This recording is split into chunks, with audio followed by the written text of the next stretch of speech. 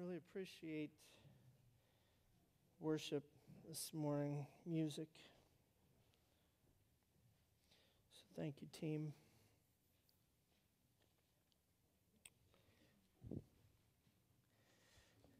The box before you contains every sermon I have preached since 2003. But given that I have been a pastor since 1996, that means that there are 7 years worth of sermons that are missing. Now, I imagine that somewhere in this world there is a sermon thief ring. I believe that somewhere in this world there could be those that go around stealing sermons and that they found those sermons to be so good that they stole 7 years' worth. Now, while that is possible, I think the better guess is that the disappearance of those sermons, 7 years' worth, the better guess is that is probably an act of God's mercy. You see, as I recall, they were long. Like, I hope y'all didn't leave anything on the stove because your house is probably burned down by now, sort of long. But of these remaining 600 sermons, give or take, though I put 100% effort into each one, for each message I spend upwards of 20 hours. Spend upwards of 20 hours praying, studying, writing, typing, and memorizing. Every sermon you hear on Sundays, you can guarantee that somewhere between 15 and 20 hours has been put into that single message. And even though that's true with each of these in this box, I can tell you that of the 600 or so that are in here, really, I only remember probably elements to about a dozen of these. Only probably about 12 sermons out of all those do I really remember much about. Yet by no means is this to say that that dozen or so, it's not to say that those are the best sermons that I have ever preached. No, I remember a few because they provided me some sort of epiphany, an aha moment of personal spiritual growth. One of these messages I recall as perhaps my worst sermon ever. In here somewhere is the worst sermon ever. I have a pretty good idea where it is, and it stays buried. I mean, it was one of those that on paper, and I put in the time. 15 to 20 hours, I put in the time on this message, and on paper it looked wonderful. It looked crafty, in fact, like, oh, that's good. But then about midway through, it became a mid-air disaster is what it became. And I wonder if you know how that feels. I mean, I know we're lower this morning, but imagine as we have more people in here, and if you're up here preaching, and halfway through the sermon, you're like, oh, wow, this is really, really bad. And everyone knows it. Okay? That's not a good feeling to have when you're standing up here, all right? But one of those sermons, I remember that quite well. And then for a few more, out of that small group that I remember much about, a few more of those stand out to me as timeless challenges, meaning they apply across the board no matter the congregation. I could present them to any congregation, and to every person in there, it would stand as a challenge to each one.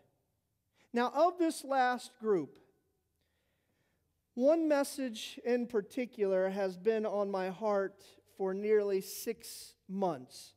I mean that at least every couple of weeks, I think about this particular message. So much so that I was compelled to dig it out. I had to search through much of this pile right here until I arrived at it. And I can tell you that it is a sermon from 2012. So it's 6 years old. But it has been on my heart to such an extent that I was compelled, which means I really feel like I was led by the Lord to dig it out, to look it over, to really rework it completely, and to present it again this morning. A 6-year-old sermon. And you say, well, don't you? No, I don't ever do that. I mean, guys, look, this is from 2003. Okay, almost every sermon you hear, very, very rarely have I ever drawn from a past message. Once in a great while. Today is one. For the last 6 months, I knew that I was going to be presenting it again this morning. But this is not to say that it's one of my best. It's not to say that it's one of my brightest. In fact, I would tell you that it's rather basic, a rather basic message. But on this special day of the Christian calendar, Passover, I believe the message today challenges each of us, every single one of us, to consider who it is we are expecting. Because I can guarantee you this, everyone is expecting someone on this day. Who? If you would stand with me, please. Let's turn to our text from Matthew chapter 21. Matthew chapter 21. We're going to look at verses 1 through 11. Now you have to remember that before I ever came here, I spent 5 years at a First Congregation. They're the ones that got those. Wow. They still exist today. So it's, I guess that's a good thing. Matthew chapter 21. Starting with verse 1. Remember, this is Palm Sunday. Some of your Bibles might list this as the triumphal entry. For those that are unaware, this, by and large, is the last time that Jesus would enter Jerusalem. Okay, of course, we know that on Friday, we call it Good Friday because of the crucifixion. Well, how is that good? Because the greatest good was done that day, that Christ paid a price. And then we know that Sunday is Easter, celebrating the resurrection. But as for today, we call this Palm Sunday, which you understand here in just a little bit.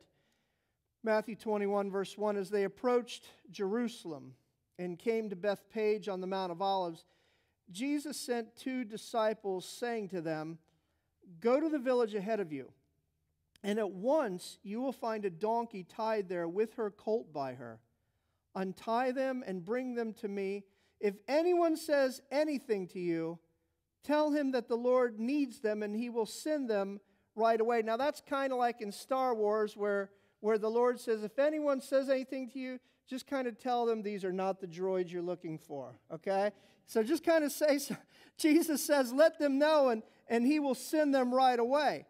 And then Scripture says right here, he says, this took place to fulfill what was spoken through the prophet, and it refers to the prophet Zechariah, who said, say to the daughter of Zion, see, your king comes to you gentle and riding on a donkey, on a colt, the foal of a donkey. Now stop there for just a second again, because what we find here is a tremendous element within the New Testament. Jesus is meeting prophecy. Okay, prophecy, the Old Testament, as I like to think about it, is a big neon sign that points to the New Testament, that points to Jesus. And there are many prophecies that were made about the Messiah, the coming one. Okay, and so what we find here is that Scripture is noting for us that here is just one example of where Jesus met the prophecies concerning the Messiah. So it's important that we pay attention to that. The disciples went and did as Jesus had instructed them. They brought the donkey and the colt, placed their cloaks on them, and Jesus sat on them. A very large crowd. Now, I've seen crazy numbers for this crowd. I've seen from, like 600 to up to 150,000. What this really means is that nobody knows exactly how many people were there along, lining the road that day. what we know is that it was just a very large crowd. Spread their cloaks on the road, while others cut branches from the trees and spread them on the road. The crowds that went ahead of him and those that followed shouted like what we sang today. They shouted, "Hosanna to the Son of David. Blessed is he who comes in the name of the Lord. Hosanna in the highest." As Miss Kathleen pointed out, that particular word, Hosanna, means save or save us, we pray.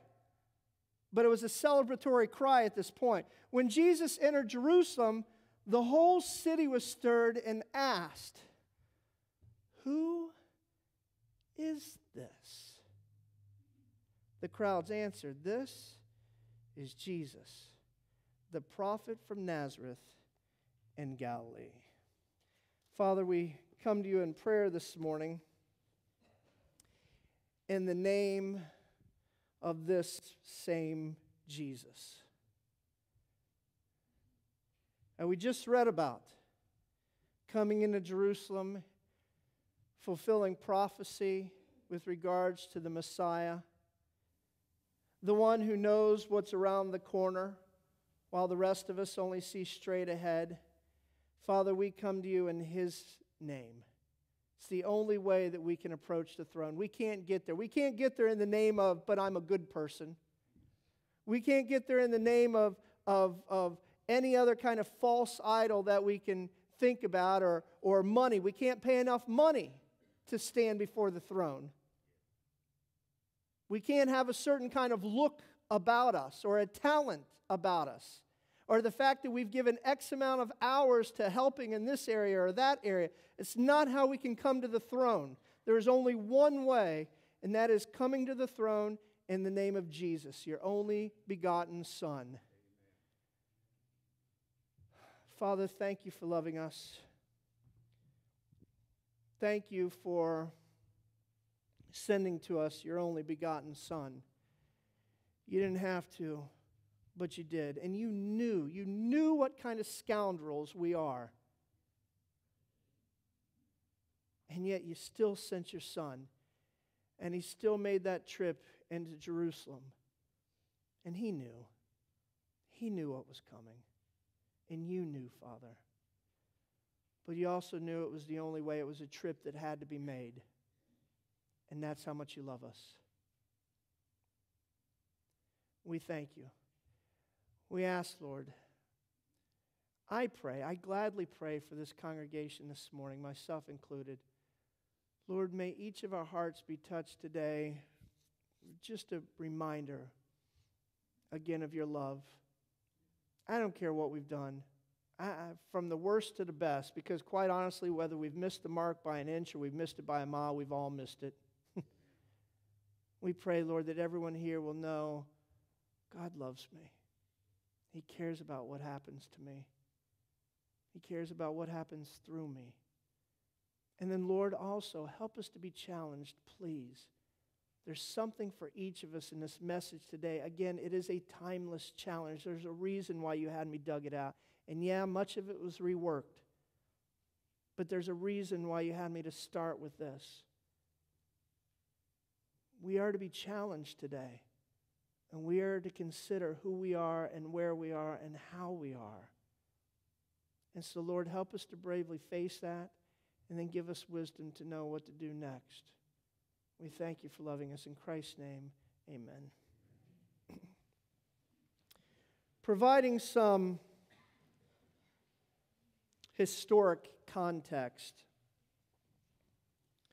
it had been roughly 400 years since the people last heard from God. I mean, can you imagine?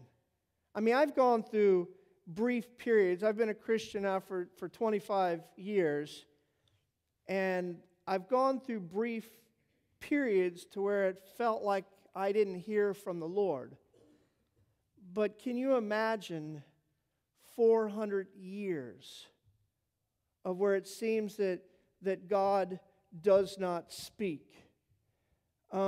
Referred to as the silent years, this is the period that largely resides between the Old Testament and the New Testament. I mean, if you were to say, so what happened between that time? Because there's a distinct spot in here that separates the Old Testament from the New Testament. It's right there. There's your separation. And we say, so what happened between that time? And I would tell you, not much. Not much in the sense of God speaking to his people. God wasn't talking to prophets anymore. God wasn't speaking directly to the people, good, bad, or indifferent. God was silent. God went dark. He was off the radar. But then slowly, over the course of 3 years, word began to spread of one who performed miracles, taught with anointing, and definitely was not afraid to rock the boat of the establishment. As such, people began to question if this might be the Messiah. People began to wonder if this might be the one that they had been waiting for, this 400-year period. And they knew, again, the Old Testament looking ahead to the Messiah, but then God went silent for 400 years? Is he ever going to come again? Is the prophecies of the Old Testament, are they going to be met? And so over a 3-year period, there's the one, and word begins to get out. There's no Facebook, there's no Instagram, there's none of that, and yet still word begins to spread of this one. And now here he comes. And the people wonder, has God chosen to speak to us again? So as Jesus entered Jerusalem, a large crowd excitedly lined his path with their cloaks, signifying royalty, and palm branches, symbolizing Jewish nationality, or nationalism, I should say. And I've always likened this because I like to get mental pictures, mental images, and I liken this Palm Sunday event as though you and I, with thousands of other people, were along a main thoroughfare in Washington, D.C., and here comes the president's motorcade, and this is a president that people have placed so much hope in, and they believe that he's going to do so many good things, and we all have our hopes and aspirations, differences in him, but we are cheering for him. We're happy for him. And as his motorcade comes down that main thoroughfare of Washington, D.C., there we are along the side, and we're waving our American flags. This is how I envision this event, this Palm Sunday. And I would tell you that by this, humanity got it right. The way that they celebrated Christ's arrival, humanity got it right, which is usually not the case. No, from our earliest days, popular opinion has frequently missed the mark. It was wrong in the days of Noah. It was wrong when we started that construction of a Tower of Babel. It was wrong by often forsaking the prophet's messages, and it would be wrong many times over with the way it dismissed and denigrated the early church. But those who gathered on this particular day that you and I just read about, as Jesus entered Jerusalem, those folks, they got it right. But, as is often the case, the tide would soon turn. You see, within a matter of days, what started with those celebratory cries of Hosanna, Hosanna, blessed is he who comes in the name of the Lord, and we're excited and we're celebrating this one that's coming down the main thoroughfare. Those same cries of Hosanna, in just a matter of days, would end with angry shouts of crucify. You see, that's how quickly things can turn. We shout Hosanna one day, and the next day it is crucify. That's what happened. And once more, popular opinion missed the mark. Friends, the thing about Palm Sunday is that it offers you and I a unique perspective of both past and present. We find that the more things change, the more they stay the same. Just like 2,000 years ago, people today still imagine various things about Jesus. If you mention the name Jesus, and we've talked about it, you could say God. Okay, God is a very innocuous term. It doesn't hold a lot of weight these days. Okay, everyone believes in God of some sort. But when you say the name Jesus, when you get as crazy specific as to say Jesus, then everyone anticipates something. Something comes to their mind. And on this particular day, folks anticipated what Jesus might do for them. Certain freedoms that he might grant. But here's the thing, when people realize that the Lord's brand of freedom doesn't always match up with what they had in mind, opinions can and often do change. Again, with the Messiah, everyone expects someone. What about us? Who are you expecting? Not the person next to you, not the guy standing behind the pulpit, not the worship team. Who are you expecting?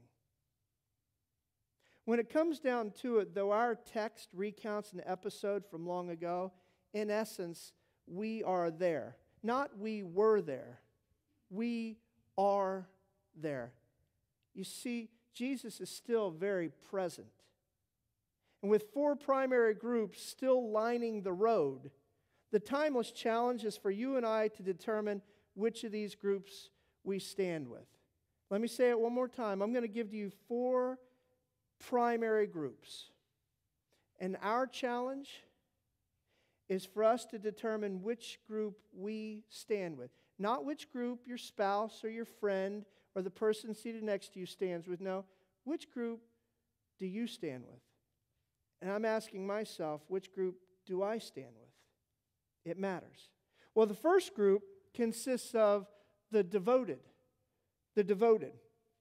Along with the Lord's inner circle of 12 disciples. Now remember, this inner circle, this band of brothers, originally consisted of 12, but Judas would soon leave them. Judas was with them as they entered. Judas heard the cries, Hosanna. But he would soon leave them. He was the betrayer. And I believe that Judas entirely had free will. But it was known what direction he was going to go. Still, as the Lord made his way there, the devoted, along with his inner circle of 12, this particular camp, the devoted, that would hold such people as ladies. There was this contingent, this group of ladies that had been traveling with Jesus since Galilee, as well as a large contingent of believers from the region of Jerusalem itself. And I was thinking about this. I've always imagined that Lazarus would have been part of that group. Lazarus, whom Jesus had resurrected from the dead. I mean, when Jesus brings you back from the dead, you have a tendency to want to be where Jesus is. And so I believe that Lazarus would have been there. I believe that Lazarus' sisters, Mary and Martha, I believe that they would have been part of that group. And the Bible says, I didn't give the scripture, but it's in there, it says that there were many more there that day that were part of that particular group. Having followed Christ for at least a portion of his earthly ministry, unlike all others, the devoted knew well who they expected. They had heard his teachings, and they accepted him as the promised hope. And isn't that what we all want? We want hope. When we no longer have hope, nothing matters. And we read things in the newspapers or hear it, online, the sad stories of those individuals that have lost hope. You can have all the money in the world. You can have all the trappings that the world affords. But if you don't have hope, you soon recognize that it just doesn't even matter. And these folks, the devoted, they accepted Jesus as the promised hope. Is this our group? Now understand, though we may falter at times, if you haven't realized this by now, you will. You as a Christian, you are going to falter. There are going to be times where you trip and you fall flat on your face. And you know what the devil does when that happens? The devil runs right up to the scene and he says things like hypocrite. You know, and it's almost like he stands up for Jesus. You know, you just gave Jesus a black eye. You better head the other direction before you give him another black eye. That's what the deceiver does. But you know what Jesus does? Jesus stops where he is. He turns around and he comes back to where we are, all splayed out on the ground. And he holds his hand down to us. And he loves us. And he tells us to take hold and to stand back up. The devil tells us to hightail it the other direction. And Jesus stops. He knows where we are, who we are, and what we've gone through. And he helps us back up so that we can keep going forward. Friends, though it's true that we will falter at times, though some folks may turn on us. Remember, when you use the name Jesus, people are going to think one thing or another. And sadly, there are some people that can turn on you on a dime. And while things may not always happen the way that we think that it should, still, friends, do we stick with Jesus come what may? Do we stick with him? You will fall on your face. People will turn on you because of him. And things may not happen the way that you think it should. But do we stick with Jesus nonetheless? It matters. Because lining the road that day were also the groupies. The groupies. Showing up at various points along the Lord's path. These were the people, and this is important, these were the people who followed so long as it was convenient. So long, really, as it fit in their schedule. In the summer of 1995, I became good friends with a guy named Kevin. In addition to being a pro-class mountain bike racer, Kevin was a sous chef at the Osceola Lodge, where we both worked in Linville, North Carolina. And the Osceola Lodge is a 4-star resort. Now, some of you travelers, you know that that's a big deal. And that was Kevin. I mean, we had people from Don Shula that were there, to General Westmoreland, to all sorts of other dignitaries. They made their way that summer to the Osceola Lodge. And Kevin, again, not only did he have a world ranking as a mountain bike racer, but he was the sous chef. A sous chef is the assistant to the lead chef. To be a sous chef at a 4-star lodge, that's a pretty big deal. But then the other thing about Kevin, always very positive, he was the sort of person that you like to be around. Now, I trust that every single one of us can think of at least one person. Now, for instance, I'm not that kind of person. I doubt there's a single person in the world that says, Tom Parsons, he's the kind I like to be around all the time, okay? Tom Parsons doesn't even want to be around Tom Parsons all the time. But every once in a while, we meet someone. We meet someone that they have the gift of personality. I mean, they have this, you could see Jesus almost in them. And you could be around them at any point. Kevin was that kind of person. But as I entered the kitchen that morning on August 9th, 1995, it became apparent that my friend was hurting. Kevin wasn't acting like Kevin normally does, and I inquired about this. And he quietly shared that someone close had died. Now, I expected that Kevin would mention the death of a relative or even perhaps a fellow bike racer, but instead he gave me a name that sounded familiar. He gave me the name Jerry Garcia. And I wondered, Reuben, if you might, you've confirmed my suspicions.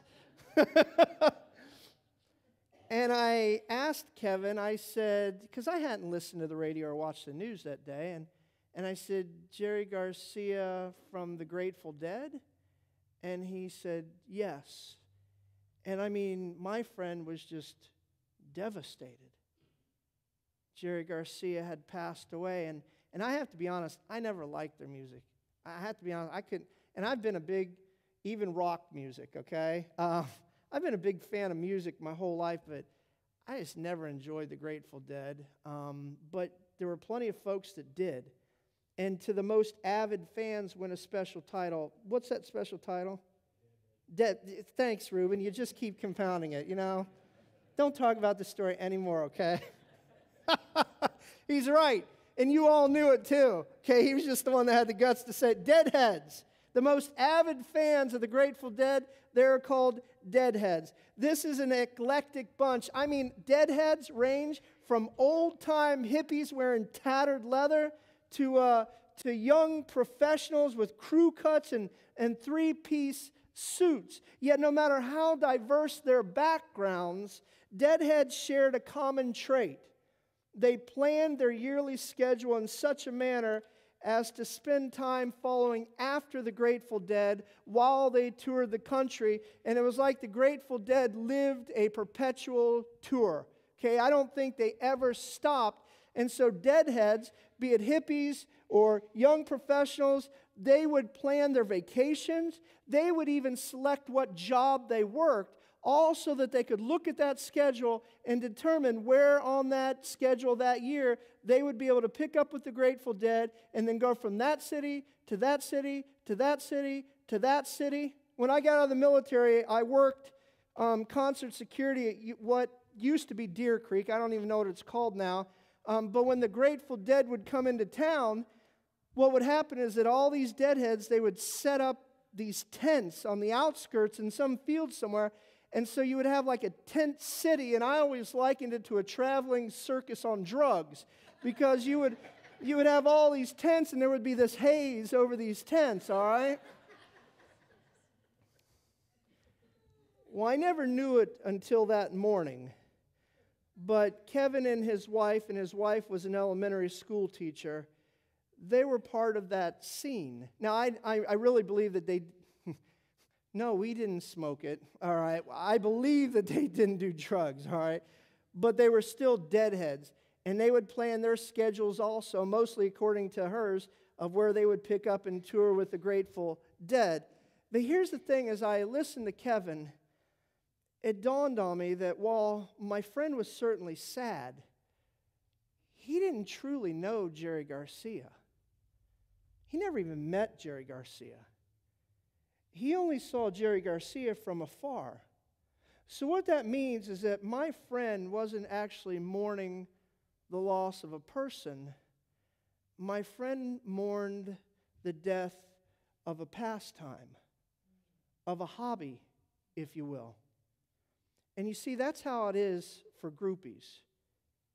For the groupies of Palm Sunday, though they admired Jesus from afar for his charisma, for his tenacity, for the fact that he might very well deliver them from Roman oppression, but in the end, they mostly followed until it no longer suited their taste or schedule. An example, I believe, is found in John chapter 6. After teaching that he is the bread of life, Jesus turns around and he says, "Does this offend you? Then what if you see the Son of Man ascend, rise to where he was before? The Spirit, capital S, Holy Spirit, the Spirit gives life. The flesh counts for nothing. The flesh counts for nothing. The words I have spoken to you, they are full of the Spirit and life. Yet there are some of you who do not believe." there are some of you who do not truly know me. This is why I told you that no one can come to me unless the Father has enabled them. From this time, many of his disciples, these are the groupies, many of the disciples turned back and no longer followed. Friends, it didn't fit within their schedule. Real discipleship is neither momentary nor shifting. And quite honestly, much of the time, it's not even convenient. I mean, real discipleship, guess what? It infringes upon your personal time. It begs service from you. You know, I mean, for instance, there are people out right now teaching children's church and doing nursery. You know what? They'd much rather be in here. And there are things that you do as well that you would much rather be in here, or you'd rather be actively engaged with something else. But that's true discipleship. It will infringe. It's not always convenient. And it does ask of time. Instead, the belief of a sincere follower, friends, is both settled and sustained. It's not momentary. It's not shifting. It is settled and it is sustained. Like Peter expressed, it's a come what may sort of relationship. Soon after that discourse about being the bread of life, and it says that all those folks left, Jesus turned to his disciples and he said, "You do not want to leave too, do you?" It's one of my favorite parts in Scripture. Okay, this part that I'm telling you right now.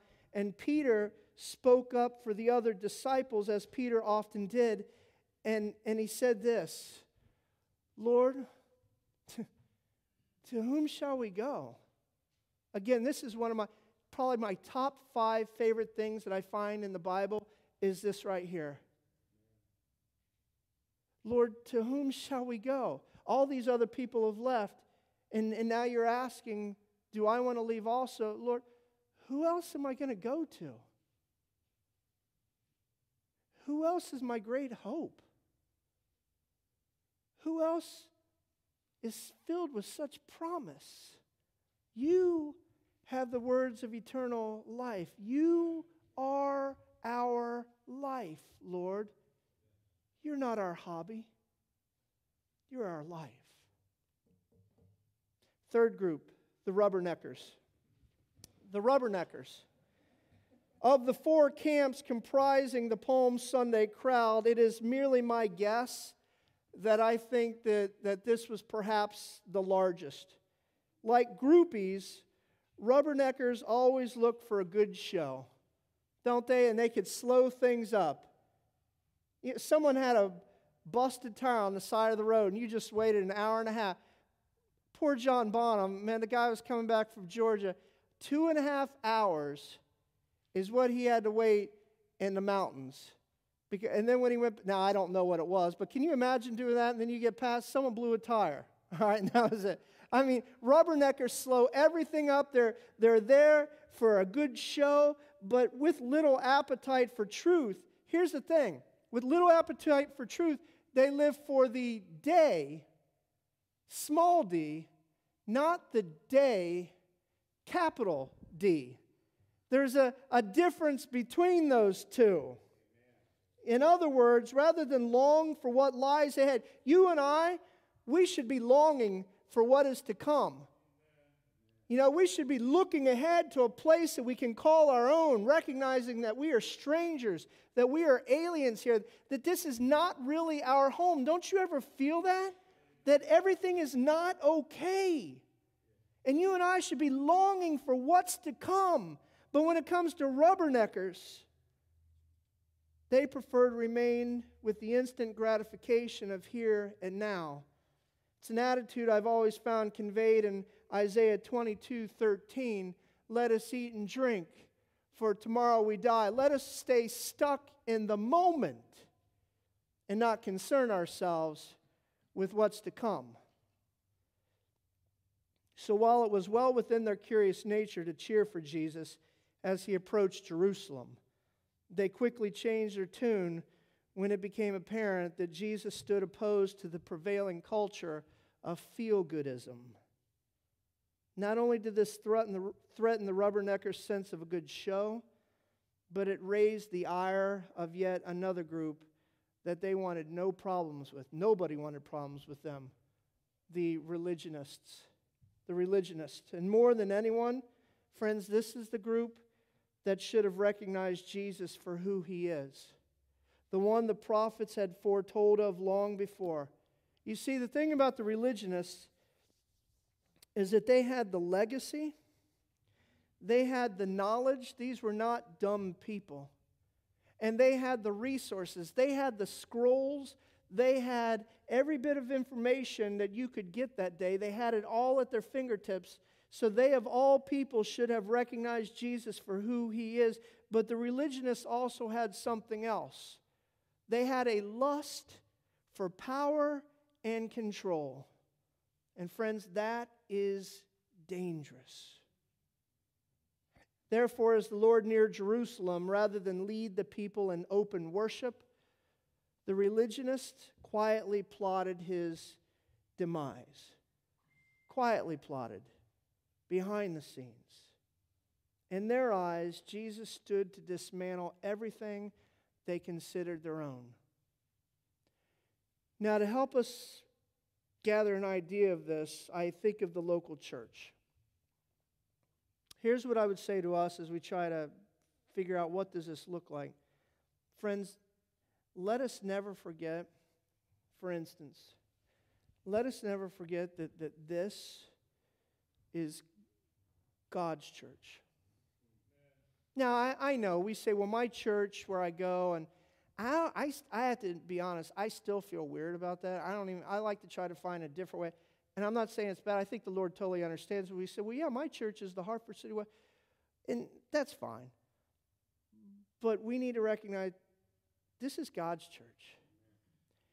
And these are God's people. And even you are not your own. You were purchased at a price.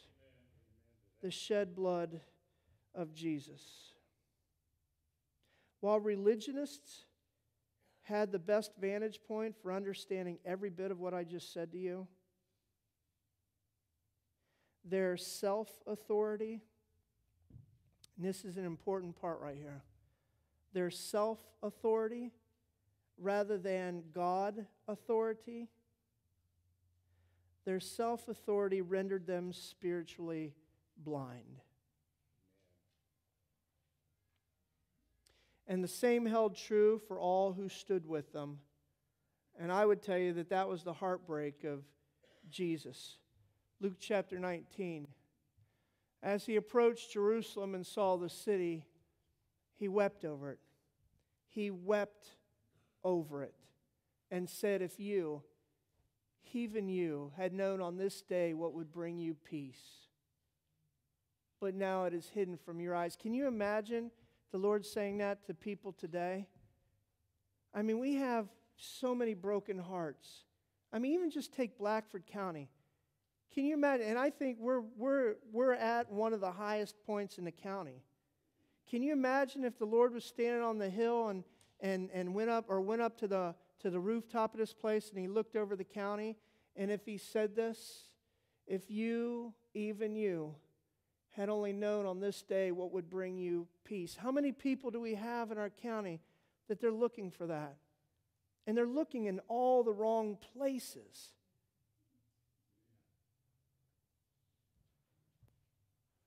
But now it is hidden from your eyes.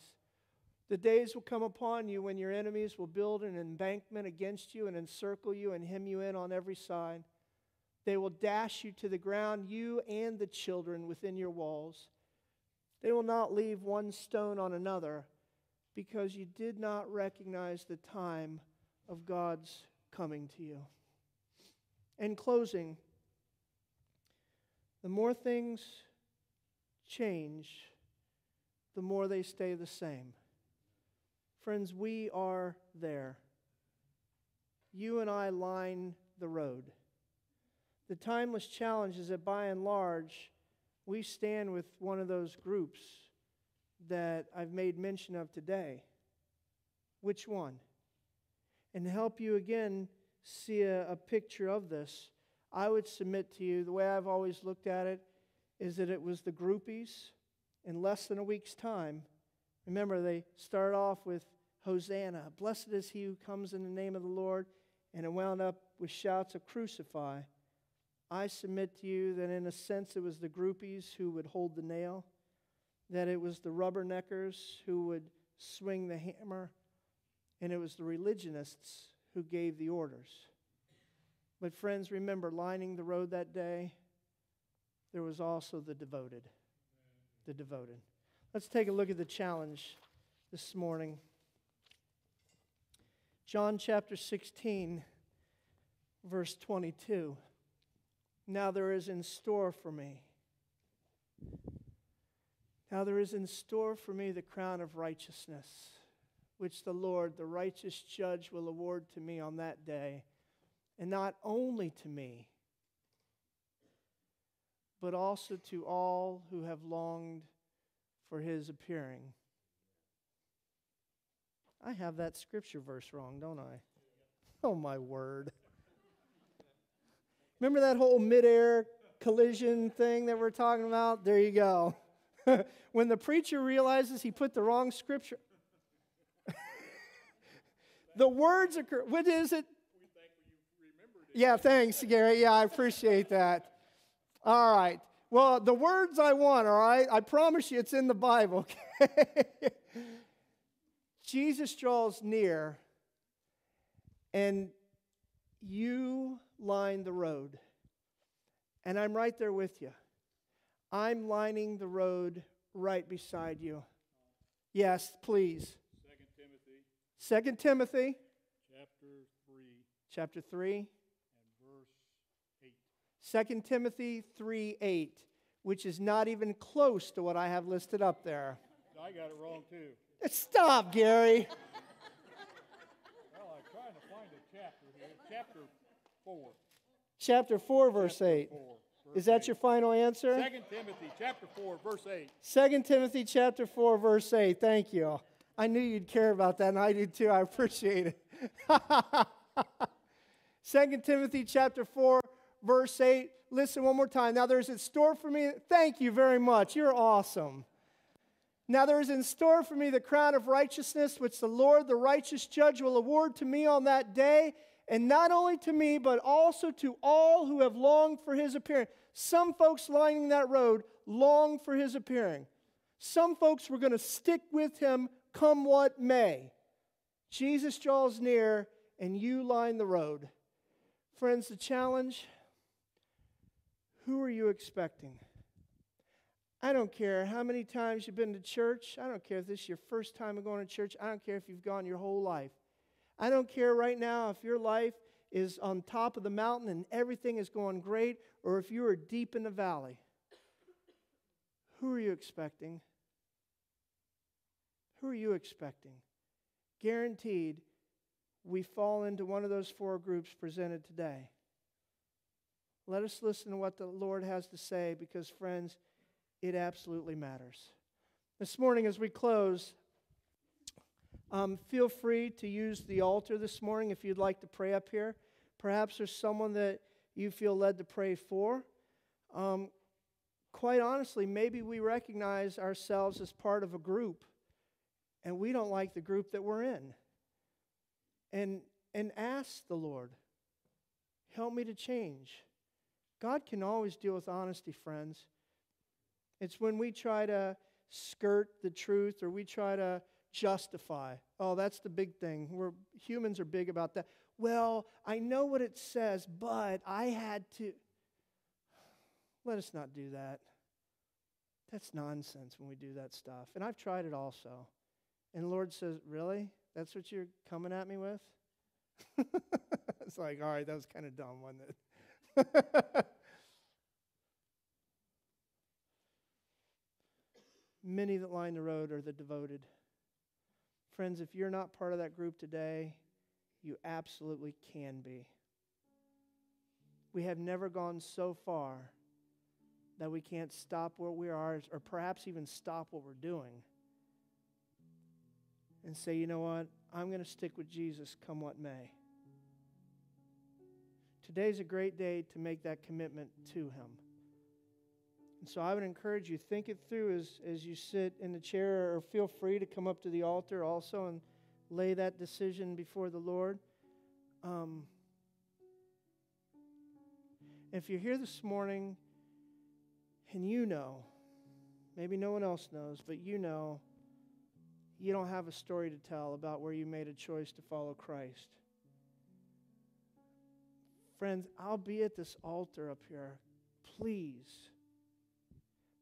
come and kneel next to me and just put your hand on my shoulder, because I don't like to be bothered when I'm up at the altar, and so I don't do it to other people. But each Sunday I come up here with the hopes that maybe, just maybe, someone will be so moved that they'll want to pray. And so I encourage you, this is one time, come up and put your hand on my shoulder. That's the only way that I'm going to bother you when you're up at this altar. I may come behind you and pray for you, but I'm not going to ask you anything, and that's fine when others do. It's just not how the Lord moves me. But put your hand on my shoulder, and I'm going to ask you, how can I pray for you? And you simply share, I want to follow Jesus. And I think today would be a great day to say, I want to follow Jesus, come what may. And I'll lead you in a very simple prayer to receive Christ. And then you will indeed have a story of where you made an intentional choice. Friends, the altar's open if you'd like to use it. Let's listen to what the Lord has to say, and let us all be challenged to consider, which group are we part of? You, the devoted.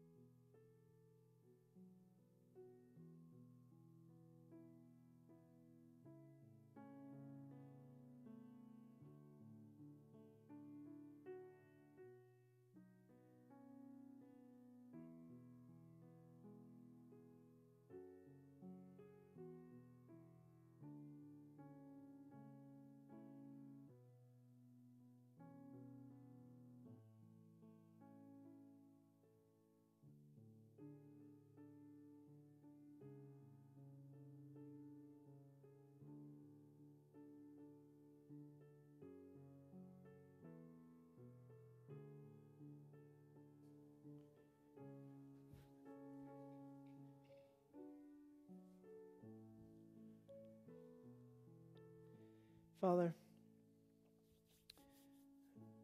who else are we going to go to? You, Lord Jesus, have the words of eternal life. You, Lord Jesus, are our promised hope. We know that the world looks at so many other things. It looks at if we make a certain income, or have a certain job, or marry a certain person, or whatever the case might be. But in the end, you're the only hope that we have. And so who else are we going to go to? Lord, help us to recognize that every day, because if we will recognize that, then we will indeed stand with that group called the devoted. A come what may sort of faith. I'm going to follow Jesus no matter what. I'm going to follow Him no matter how inconvenient it may become. I'm going to follow Him no matter who may turn against me.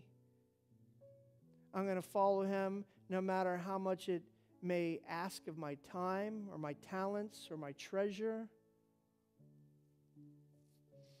I'm going to follow Him, come what may.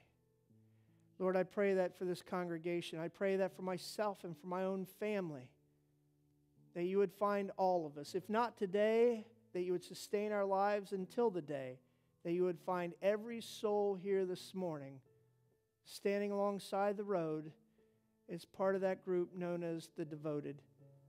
And then, Lord, furthermore, we ask that you would use us. And now there are some that may not want to pray this because they aren't sure exactly what this would entail.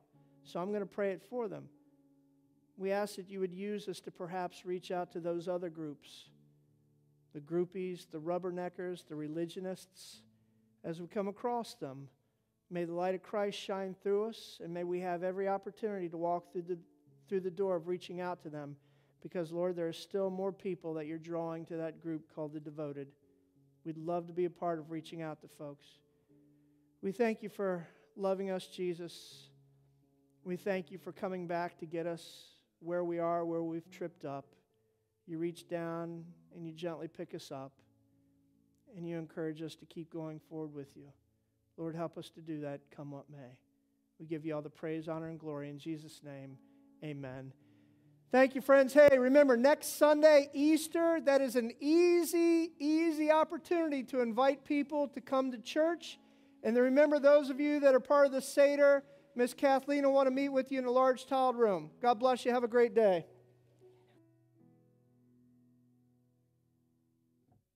Hey, Dave.